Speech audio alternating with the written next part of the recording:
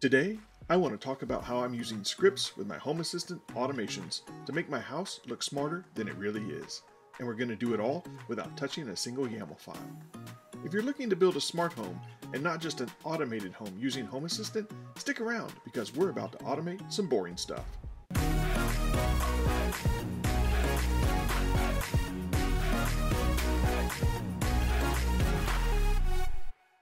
What's up everyone?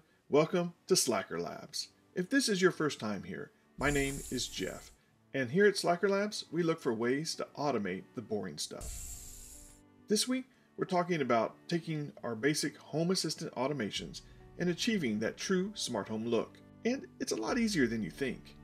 Now, before we go any further, I want to point out that I believe home automation and smart homes to be two different things. Home automation is about replacing physical interaction with automation, like having all of the living room lamps controlled by just one switch. A smart home is about replacing physical interaction and having lights turn on based on things like room occupancy, time of day, light level, whether the blinds are open or closed, and other sensors that can help provide the context around the need for light. In a smart home, any direct interaction would be initiated by the house or used as exception handling. But I got into home automation because I wanted Jarvis. Pardon me, sir. The Clorox wipe inventory has reached critical levels. Thanks, Jarvis. Anything for you, sir? Unfortunately, we don't have access to that level of intelligence. Speak for yourself. Why do you have to be such a smart assistant? The truth is, we're still a long way from having a Jarvis-like system running our home automation. But in Home Assistant, we can use scripts to build complex automations that have conditions for each action, and we can set it up all from the UI. Let me show you how. Before we get into the more advanced stuff, let's set the stage. A basic automation really only needs two parts, a trigger and an action. You have the optional condition, which allows you to limit when your automation runs, but it's not required. Most automations we build are designed with a single purpose in mind.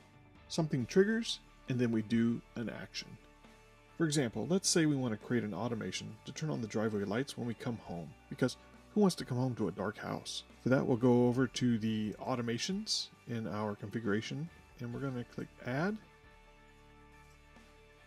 We will call this automation Family is Home.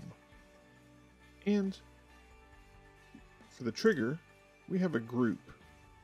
So we were going to set this to state.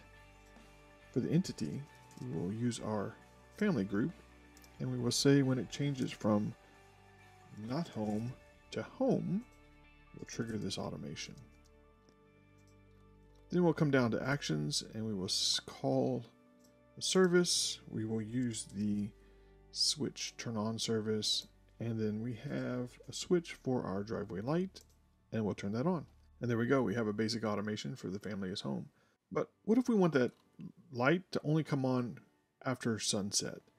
Well, we can add a condition here, and we will change this condition to sun, and we will set it for after sunset. Now, this automation will only fire after sunset, and we'll go ahead and hit save. What if we decide we want to disarm the security when we come home too? The problem is this automation has this condition, and so all of these actions won't fire unless it's after sunset, which makes it not too good if we want to disarm our security as well. One solution is we could simply build another automation to trigger when the family group comes home and have that one disarm the security without conditions, but I believe there's a better way to combine all of this into one automation using scripts. Scripts are basically routines if you've used those in other home automation platforms.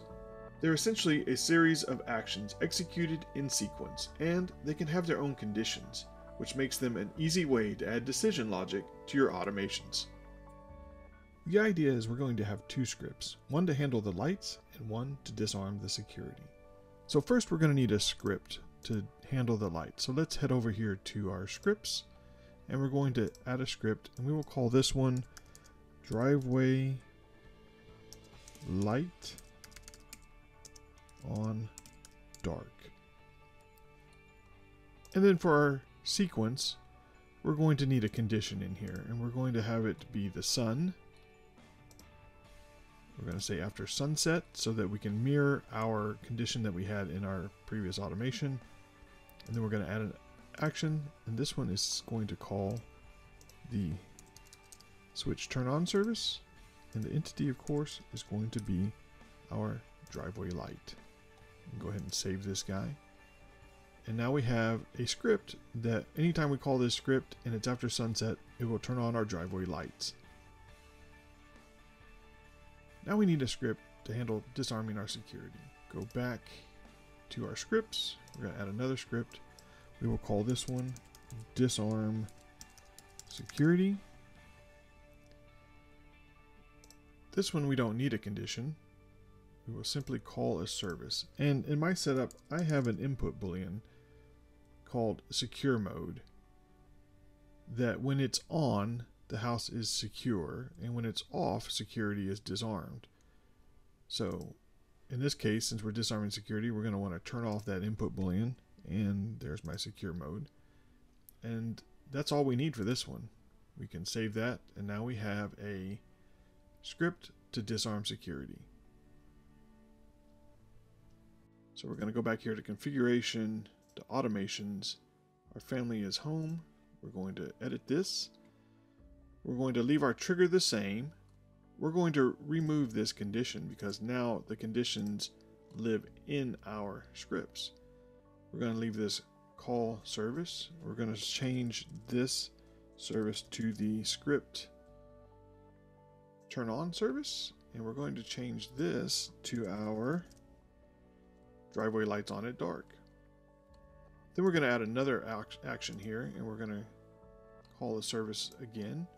Again, we're going to use the same script turn on service, and we're going to set this to our disarm security script.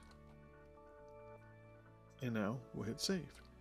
And now we've updated our family is home script, and so now anytime the family comes home, we're going to fire two scripts. The first one is lights on at dark, and if it's after sunset, it's going to turn on our driveway lights. And we'll fire the disarm security script, which no matter the time of day, it's going to disarm the security.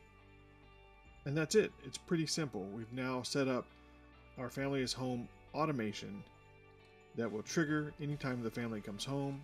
And now we have two different actions that will happen, and the lights will come on at dark only if it's after sunset, and every time we come home, we'll disarm the security.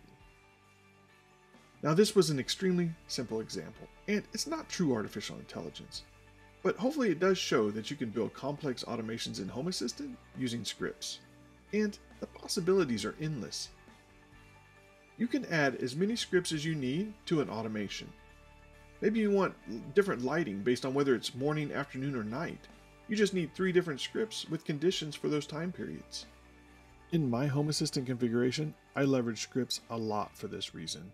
And in fact, over in my configuration on GitHub, in the packages in my presence, you can actually see what I do when the family has arrived and when the family has left. For example, when the family has arrived, I fire a whole bunch of scripts here. And for example, like this vacation canceled actually checks to see if vacation mode is on, and if it is, it turns it off. It turns some appliances back on that may have been turned off when we left. This standby basically disarms my security. It triggers this washer finished notification audible, which basically says if the washer finished while we were gone, to remind us a couple of minutes after we've come in the door that we need to move the clothes to the dryer. When the family leaves, a similar scenario takes place. I have a script that goes through and turns off some appliances. We execute a scene to turn off the lights, but then we have a whole bunch related to security, which each one of these goes through and checks its little areas. Like it checks to make sure that all the doors in the garage are closed and flags it so that we would know. Same thing, goes through and checks to make sure all the doors and windows are closed. And then it tries to execute this lockdown. And if for whatever reason these things didn't happen, it would have flipped on an issue, Boolean essentially, and then it will refuse to put the house in secure mode. And then this lockdown issue, if that Boolean is on, will send us a notification that says, hey, there was an issue locking down the house. There's one here for turning all the fans off if they're on. And these scripts make it super easy, like I said before, to add some decision logic to these automations. Using this method can allow you to build in scenarios for all the conditions you want to include in an automation. And the result is something that might even look Jarvis-like to those on the outside looking in. So if you want to push your home automation into the realm of a smart home, consider using scripts with your automations. So that's it for this video. As always, thanks for taking time out of your home automation projects to watch mine. Until next time, go automate the boring stuff.